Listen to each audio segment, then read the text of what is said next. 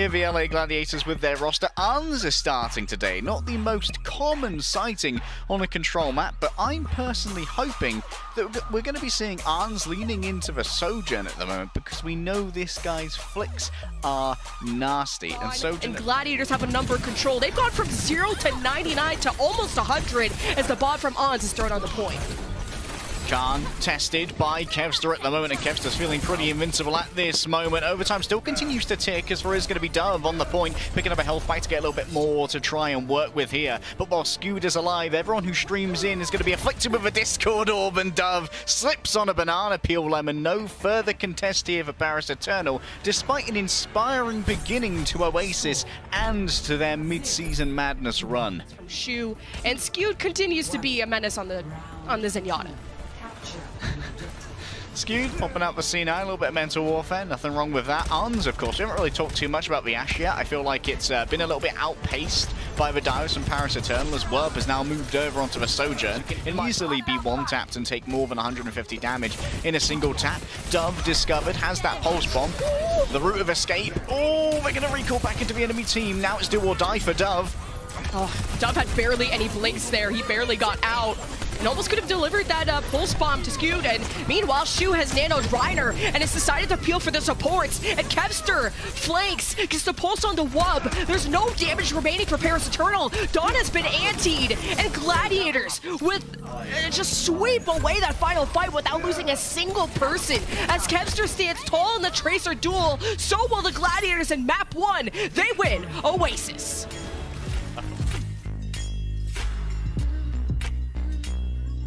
Sigma, while it's Patiphan for the Gladiators coming in for Arns. When it comes to Patiphan, we've seen anything from Sojourn in a Doomfist comp to Cassidy and May if Gladiators offer Rush. At least that's what we've seen so far post-patch. Against a Hanzo and Overwatch League Lemon, you're always on a timer. Every free angle for Werb is a risk, Patiphan. Was that a 90-degree flick onto Werb to shut down the Hanzo? I believe it bloody was. And Dove's performance against Kevster on the Tracer in map 1 wasn't too shabby either. Now Kevster's still edging him out in that case. And for now, as soon as I talk about someone in a good way, Wub gets sniped. So Gladiators, as soon as they have that pick, they just collapse onto the Eternal at the choke. It's exactly what the Gladiators want to do with Reiner kind of excelling in that close range combat. So Gladiators will be able to hold the choke. Yeah. This means that if Kevster can find a stick later on, things may change. Reiner, oh my goodness, Vestola maybe shouldn't have revealed himself in that area because he was heavily punished for doing so. And Reiner going to back off once again for a good amount of healing. Shu is dead, however. So this is still a risk. Yeah, this is really good pacing from Reiner too. 100 HP, drops off the high ground, trades it off with Kevster. Patiphan to go take over, and Eternal, yeah, they just get pulverized. So Gladiators are back on the high ground.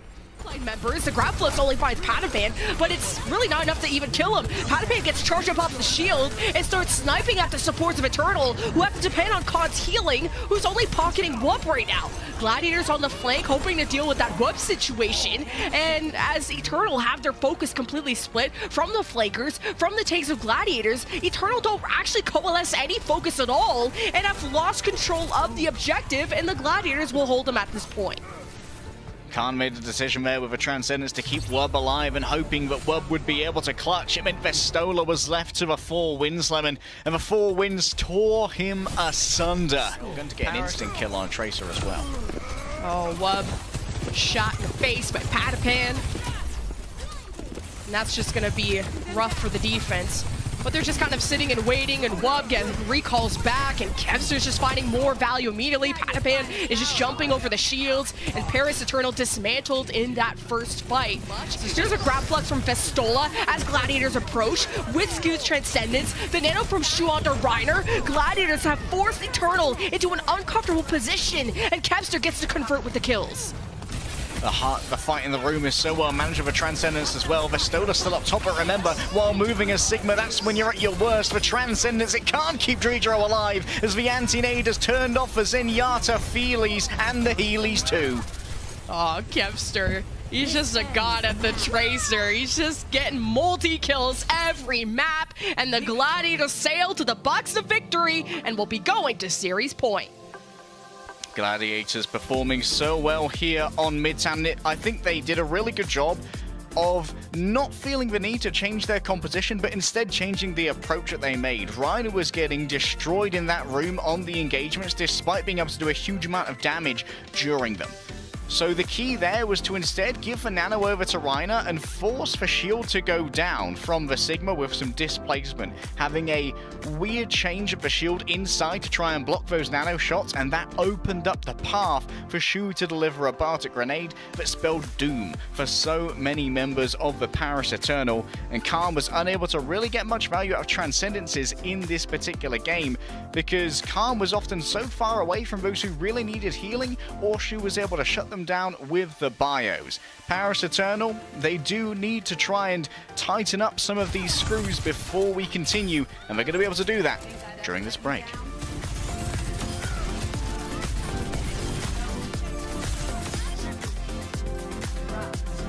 You fill the glass, Lemon, and I'm going to drain it because we're going to Circuit Royale, which is kind of where Gladiators are at their best. This is where Shu and Skewed can continue to play the double flex support at its best. This is where Arns comes in and plays the Widowmaker, and there are very few people in the world who can hold a candle to Arns in Widow versus Widow.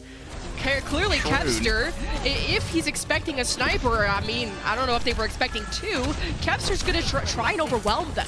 And that's when you bring a Pharah to this double hit scan, you're really testing the mechanics of the Paris Eternal. And if I had to have like one final note about the difference between these two teams in Midtown, I would say it's pure mechanics. Like from Skewed, I think being my player of the match, fragging out against Dove, but when Wub has those lineups, when he has Stormbow, it doesn't matter how good of a Pharah you are.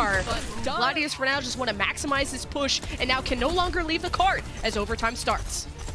Eternal have choices to make here. Do they try and play for the Transcendence and the Blade, or do they make an earlier engagement and stop this cart a little bit earlier than it previously was? Wub forced to disengage here as there's a wraparound to maybe try and isolate Skewed. However, the sightline is played, and Shu takes a risk here.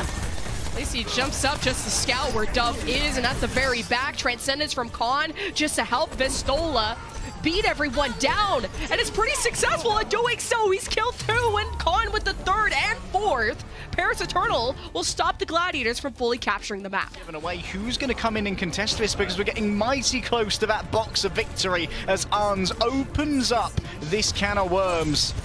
Oh, and Kevster had to swoop in and almost sacrifice himself, but the immortality from Shu survives for a very long time, so Kevster lives. Can't say the same about Ons, as he got a brawl on the card for the map win for the Paris Eternal, and several more fights to go for the Gladiators that they hope to hold and make this a clean sweep series.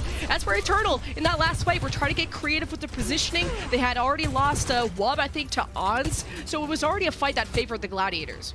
Now, though, a huge amount of space has been lost for the LA Gladiators. Playing from more defensive positions means that Paris Eternal can get more setup room for free, Lemon, and that means Wurp has a lot more freedom as to where this Dragon Strike goes. Yeah, Paris Eternal have a lot more options on the positioning for their snipers, while Gladiators only have to go towards the pool window, and Reiner has to drop. He can't really shield those snipers anymore. He has to contest the cart. As a Graflux or Vistola, he's aiming for those supports, and Shu is still safe. It does force out the immortality, but Reiner gets pushed off the cart, so the Paris Eternal take a map. Paris Eternal taking a map against the reigning champions, and on the one I least expected. An unbelievable performance from a newcomer. Dove straight out of NA contenders, baby, into the frying pan. And Arns, one of the most lauded snipers in Overwatch history, gets his mettle tested by a young North American hopeful. Paris Eternal starts it up on map number 3, and I'm not going to say the cursed words, but Los Angeles Gladiators, their 2 losses have come from the unspoken curse.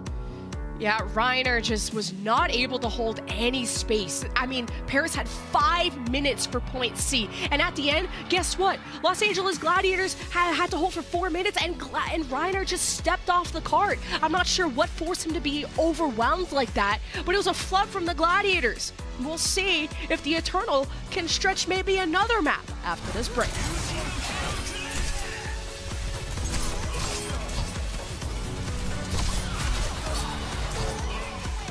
Gladiators have that top metro control, which is great. You see at 100 charge, Patiphan hoping to connect onto something. and does get dangerously close to killing Wub as he's antied. Paris Eternal are hiding, and Vistola tries to fire back with the grab flux, but it's really not doing anything to the Gladiators, who are just continuously shoving Eternal into a locker. Patiphan's got that magic evasive footwork. I don't know what it is. He's dodging the bullets like he's in the Matrix or something. Paris Eternal have been sent reeling here for now. And Los Angeles Gladiators, they're going to be in a great position here to try and grab this checkpoint and get the forward spawns as well, unless Dove wants to triple blink in, but I doubt that's going to be the case. And there it is. On the other side, Webb wants to retake with the overclock. Oh man, this is just getting worse and worse for the Eternal, and now you lost one, you're forcing a transport on 5, you're hoping to get the pick, and you killed Shu, but Scoot has Transcendence, so Gladiators won't be backing down, and they go after the supports of Eternal. There's no resources remaining, and the Gladiators already have a pretty decent lead, and it's only going to get worse from here. Now with Dove missing, Eternal are behind again 4v5 as Kevster hopes to extend and go after Dredro, who is now on the Mercy, hoping now with the new Guardian Angel jump that they could just stay in the air and out of sight and out of mind, but it's not really happening. The supports of Eternal just have no safe place. Round 47 seconds in which to try and be dominant to win every single fight. Dredro gets skeet shot. Yeah, the only thing about the Guardian Angel is you can, as the drop happens, you can kind of read this quite easily, and Patiphan just does just that. So as you're dodging a Tracer, now you have to worry about the ranged hit scan of Patiphan, who just doesn't miss those. Gladiators hoping to fully cap, and this is just an ego move. They don't even have to push this far, but they're gonna make sure that they get their revenge for missing out on Circuit Royale. Eternal having to use Transcendence and Spawn just to move Gladiators away. It's sort of successful at doing so. They've killed Patiphan and Reiner, but 120 or 125 meter push to 46. The clock is winding down, and so have the hopes of the Eternal. And there's just no chance you can make this 0 to 100 comeback, and they barely have control of Timmy themselves, even with respawn advantage. Paris Eternal unable to touch. The Gladiators will be taking the final map in the series. Just in the end there, another cool play from Skew, dodging the point-blank accretion, using the Transcendence to body block it for someone else.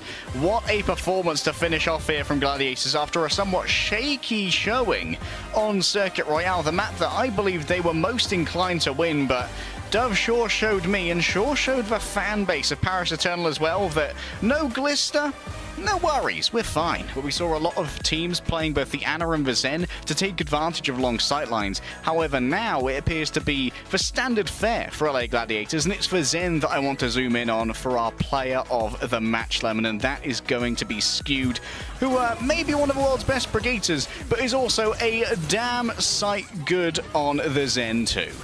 And especially in this meta with the buffs to Zen, we're so glad to see Skewed get so much more playtime. And especially mechanically, he's just not he's not a vulnerable support player whatsoever. It made Dove's job so incredibly difficult as a Tracer to get behind there, because Skewed is just the #1 target. And I never really saw Skewed ever struggle. I think there was even a stat line in Midtown where he went 4-0. He never died. So that's just the power of just the accuracy that Skewed has on a hero like Zenyatta. And there's also